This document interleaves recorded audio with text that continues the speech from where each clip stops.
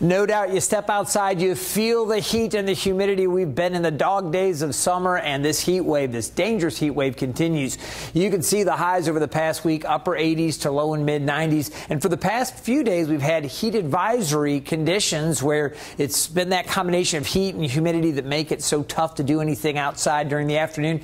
Well, guess what? Looking ahead, this afternoon, Saturday and Sunday, we have something new and more serious to talk about, and that's an excessive heat warning. So what's the difference? Well, a heat advisory is posted when those heat index values are expected to reach 105 to 110 degrees.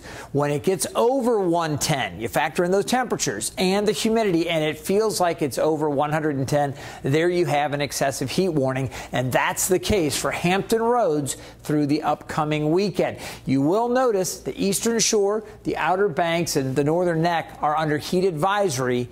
Everybody else in our viewing area is under the excessive heat warning.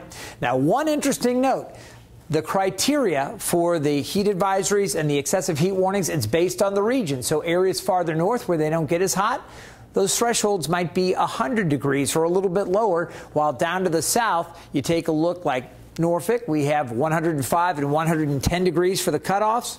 Well, down through Dallas and, say, Atlanta, they have similar thresholds. They also look at just the daytime highs. So it really depends on the region.